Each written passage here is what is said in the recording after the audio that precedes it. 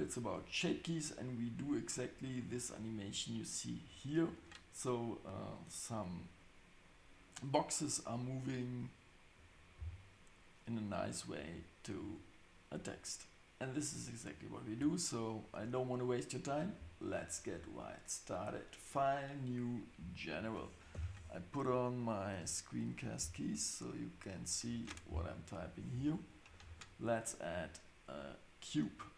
Let's go to edit mode. Let's subdivide, and we subdivide by 5. And here we add statistics, and you see we have 218 vertices. We move this box out of the way, and we add a text, and we change the text. We rotate it x-axis by 90 degrees, we rotate z-axis by 90 degrees, we go to text, options, properties, whatever you call it, and we do center, we size it up, and in geometry we gave it some extrusion. Then we go to object, convert to mesh, and you see we have a mesh. Now we add to this mesh a modifier, which is a remesh modifier. We take sharp, we uncheck the remove disconnected, and we put it up so we can see something, and then we apply. We check our mesh and we are happy because it's looking great. We go to the top view, we hit toggle X way, we choose half of the vertices and we delete half of the vertices and we untoggle X way. We see we have nice text here, and that's what we want. Now we add to our nice looking cube here a particle system, and this particle system gets 218 particles, and we end frame 1 and lifetime to 500.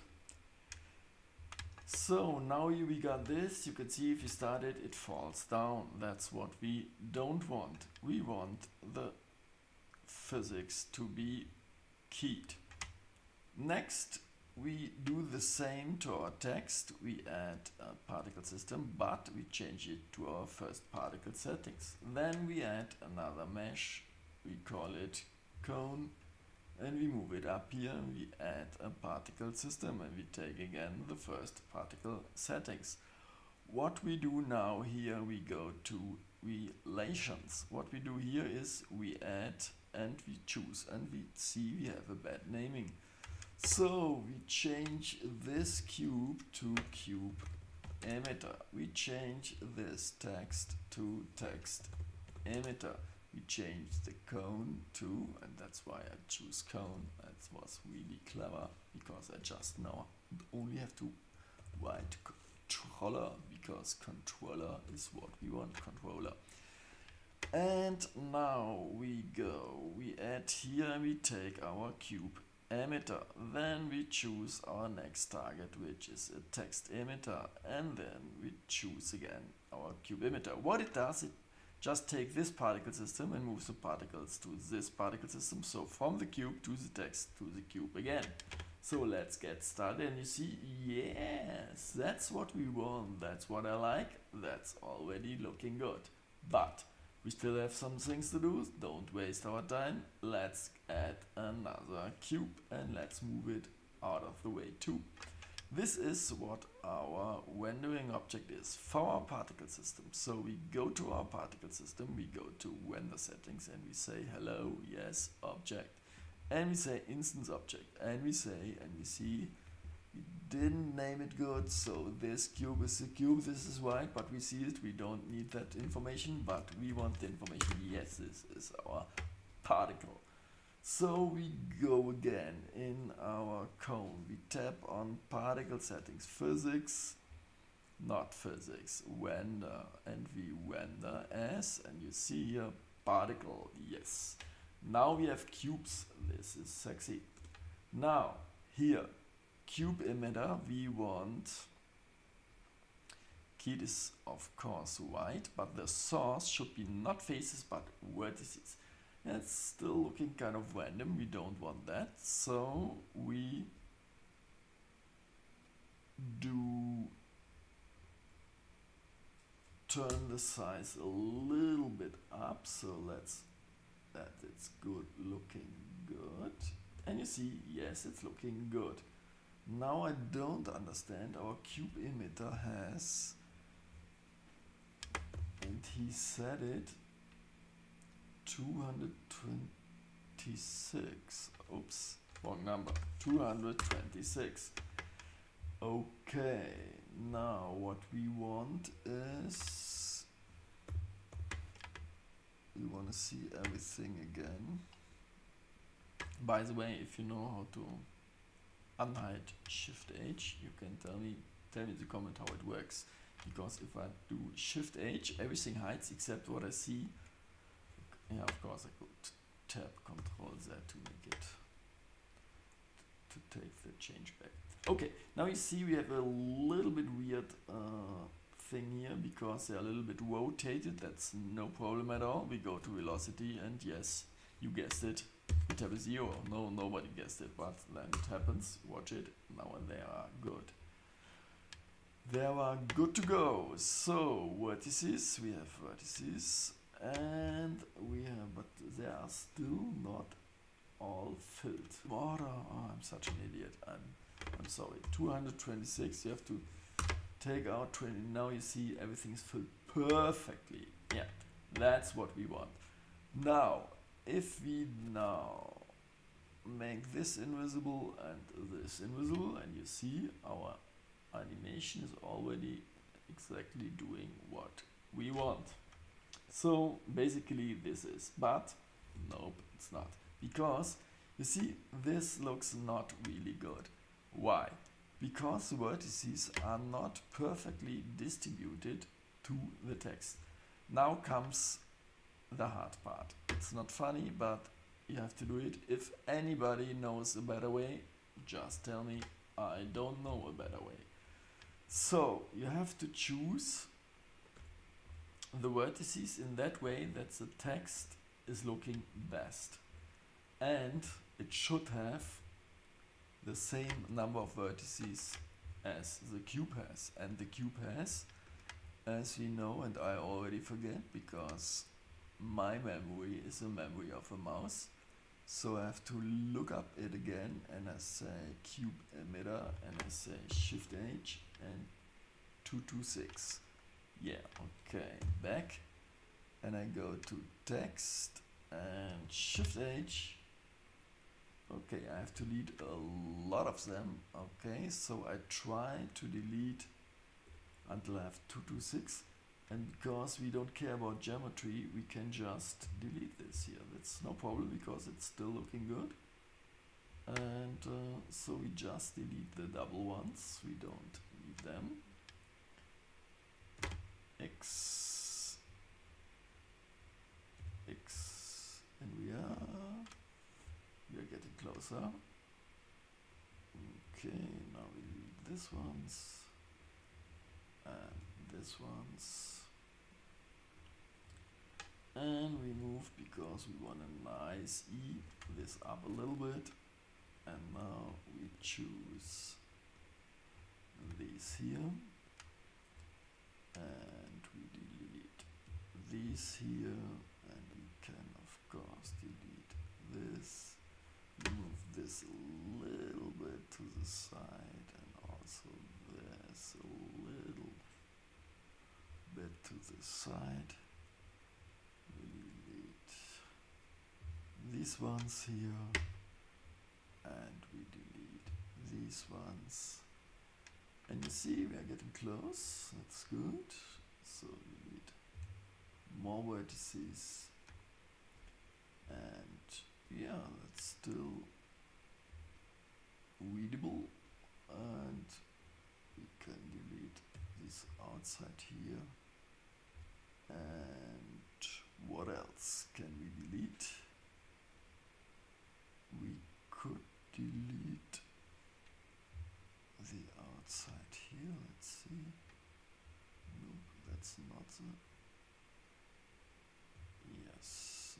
inside, we delete inside, right? Yes. Yes, we do. I always forget.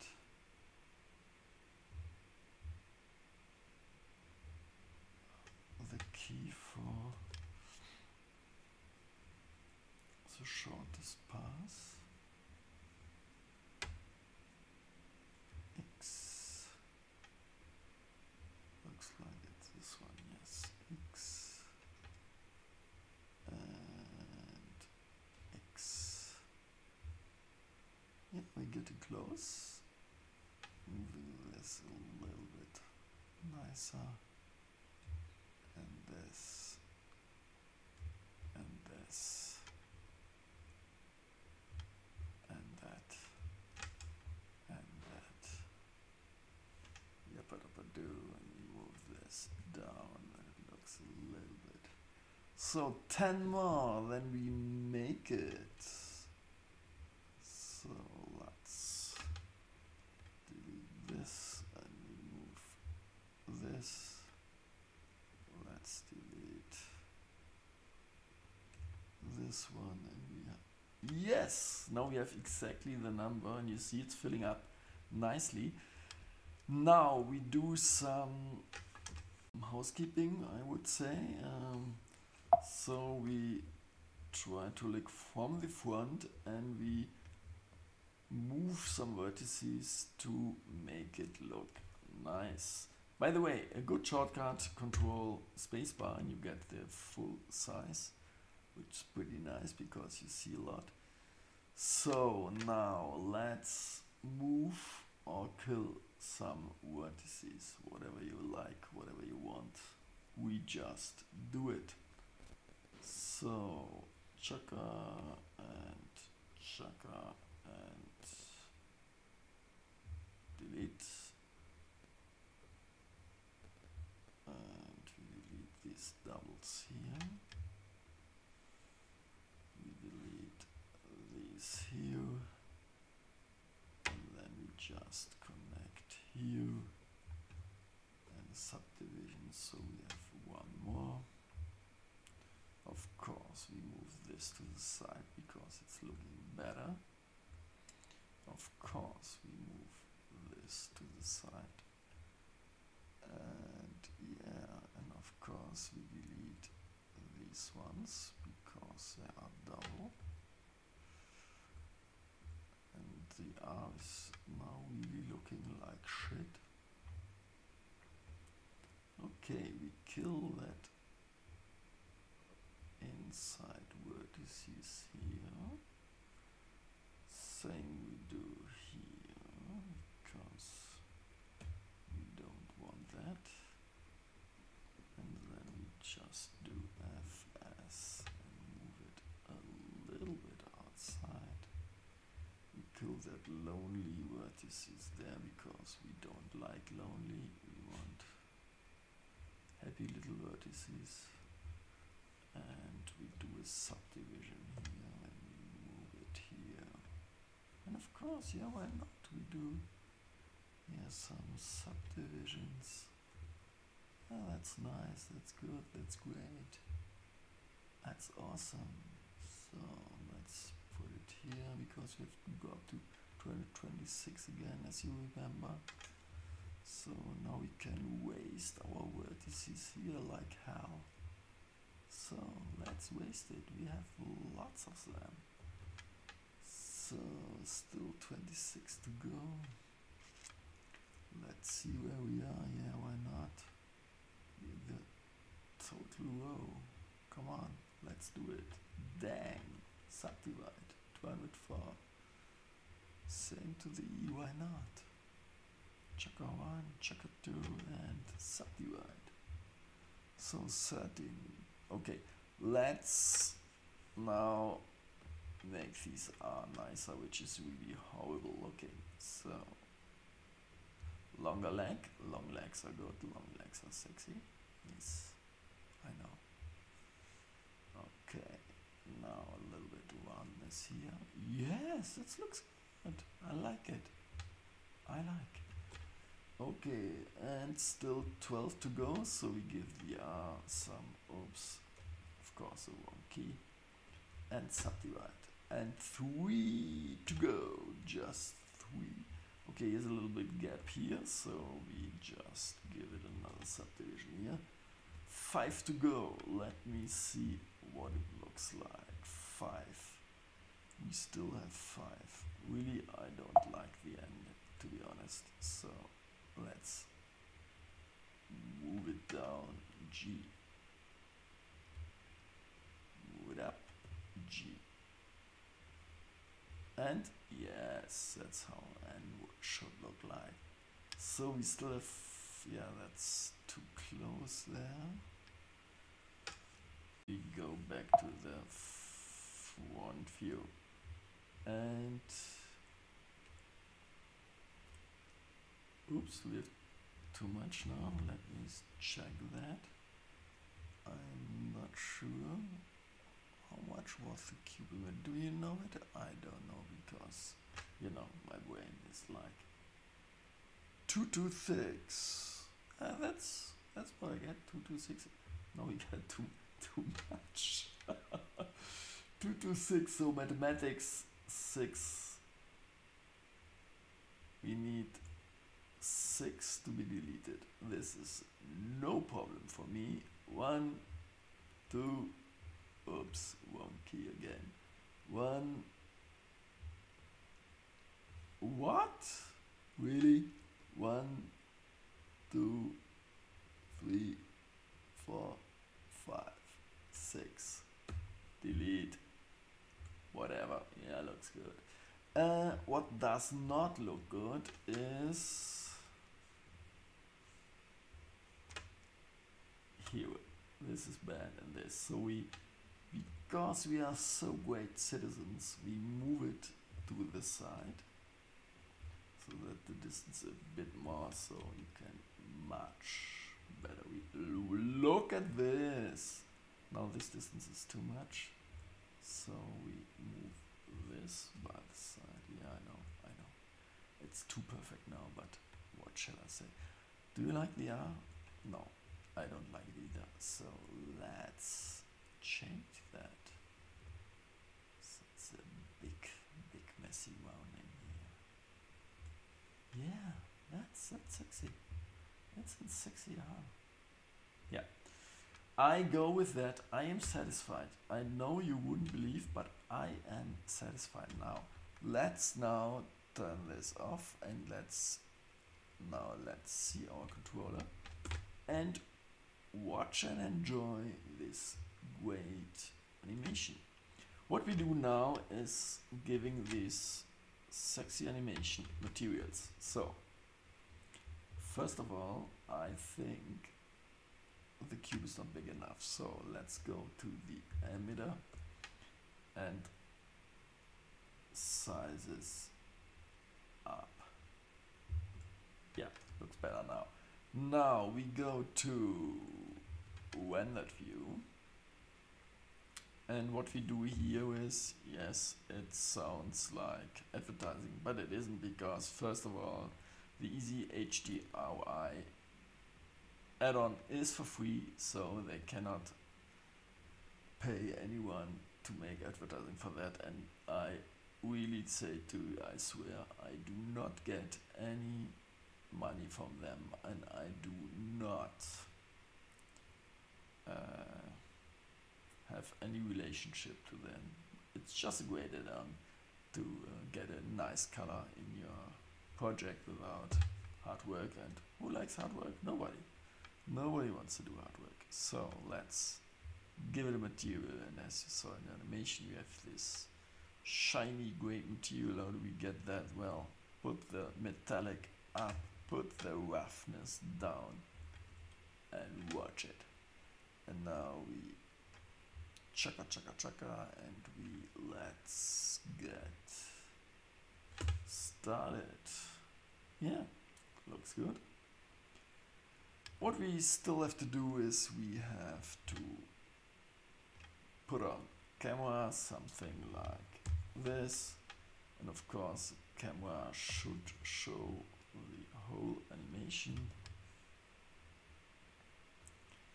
and that we can check. Oh, we you see the cone is right in the way, put it out. And yeah, and frame 1 is here, frame is there, so we can still zoom in a little bit.